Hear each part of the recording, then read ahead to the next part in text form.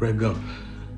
Okay, so this film has been described as a psychological time-traveling crime drama. How was it pitched to you? The way it came across to me when I read it was it's just an unconventional love story between an uncle and his niece. And what I mean by that is, you know, love has various forms. That's true. And I just love the fact that with this film, I got to express what I certainly feel towards my own children, Yes. in terms of being prepared to do anything to keep them from harm.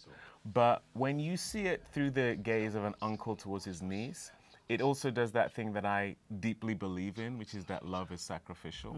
You know, an uncle who has that kind of love for his niece, that's a choice. Yes. That's not a given, the way it is for a father and his children. And it premiered at Sundance, and then it was tweaked a bit before it was released wide. How did it change from the version at Sundance to what we see now? Well, you know, even at Sundance, it was called Relive, Okay. as opposed to being called Don't Let Go. The Sundance version was more tied to the sci-fi of it all. Okay. And we realized that the beating heart of this movie is that relationship between the uncle and niece. And so we skewed it more towards being an emotional film as opposed to more intellectual.